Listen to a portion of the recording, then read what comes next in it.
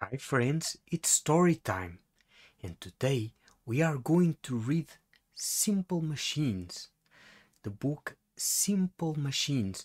It's written by DJ Worth and illustrated by Mike Lowery. And this is our second read aloud. We read before one part of the book, and today we are going to read another one. You remember this book that had so many simple machines in these illustrations, a car jack.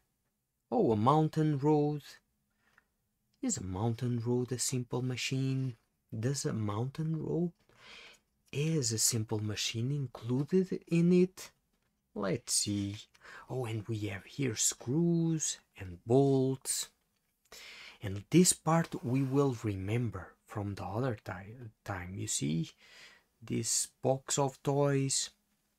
If you ever had to move something really heavy, how did you do it? For instance, if you had to move this toys box, what would you do? Did you grab it from underneath and lift with all your might?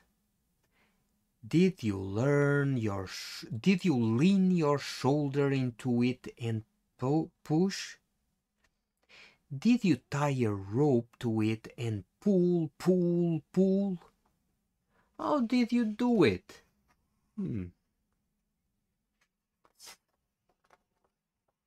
Or did you use a machine? With a machine, you don't have to lift or push or pull so hard. Machines make work easier. Here, try this. And the boy says, "Thanks, Dad." And you see, they use a lever and wheels with an axle to transport the toys, the toy box. And you see, we have here so many machines. That's why machines are everywhere. You see, there are machines everywhere. Look around your neighborhood. We use machines to help us get around. Machines help us dig and build and knock things down.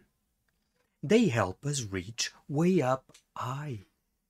You see, with this machine, we can pull the soil up and down. We can move it around. Cars, bulldozers, and lawn mowers are machines with lots of moving parts. But not all machines are so complicated. Some are so simple that you might not even think of them as machines. And they are called simple machines. So let's see if we remember the simple machines of the last time. I read the book the last time.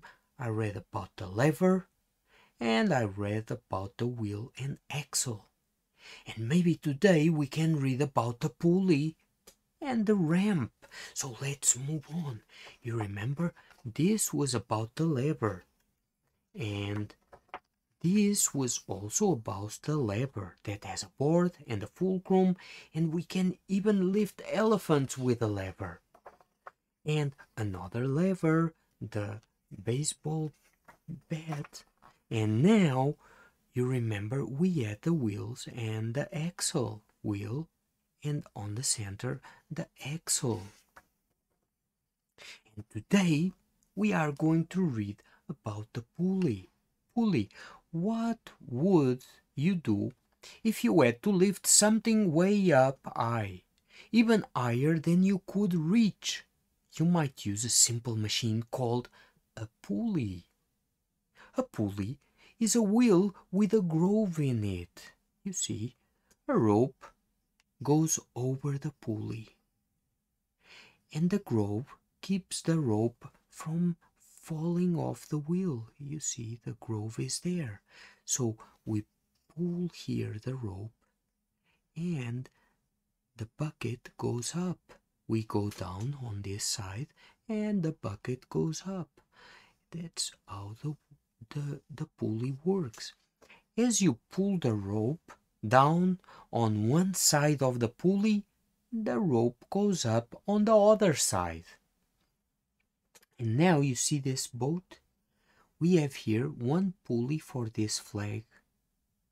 Have you ever seen someone raise a flag up a flagpole? So we have here the flagpole, and on top of the flagpole we have the pulley. And the pulley helps us to move the flag up and down, up and down. And we have here another pulley and another pulley. There is a pulley at the top of the pole. This is the pole. This stick is the pole. There is a pulley at the top of the pole. The flag is attached to a rope that hangs over the pulley. When the person pulls down on one side of the rope, the flag is pulled up the other side. That is easier than climbing up the pole. Yeah, you don't have to go up to the pole to raise the flag. Used in groups, pulleys can help you lift things much heavier than flags. The more pulleys you use, the easier it is to lift something. With enough pulleys, you could lift a rhinoceros. See the rhino here? You can lift one if you have lots of pulleys working together to help you to pull it up. Groups of pulleys lift you when you ride in an elevator. Did you know when you are going in an elevator, pulleys are lifting you up?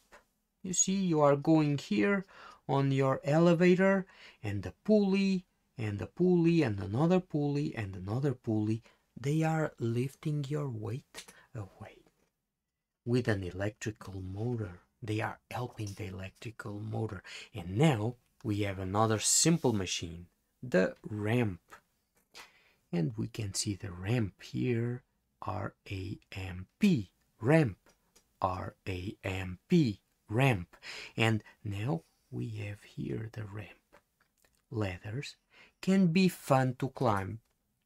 But what if you had to use one anytime you wanted to go up or down?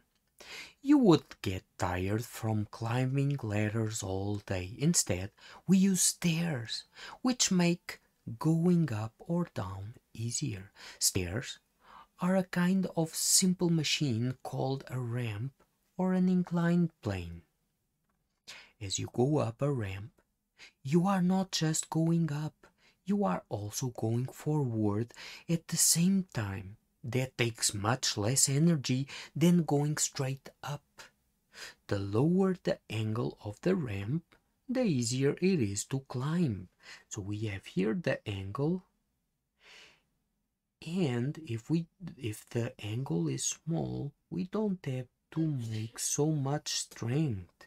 The pyramids in Egypt were built thousands of years ago. They were made by stacking many large blocks of stone one upon another. Back then, there were no cranes for lifting such heavy things. So, people would take the rocks by the ramps. You see, there's a ramp, another ramp, and another ramp, and another. Guess how Egyptians got heavy stone blocks up so high? They used ramps. Yeah, they used ramps to put the blocks up. Imagine a tall, round birthday cake.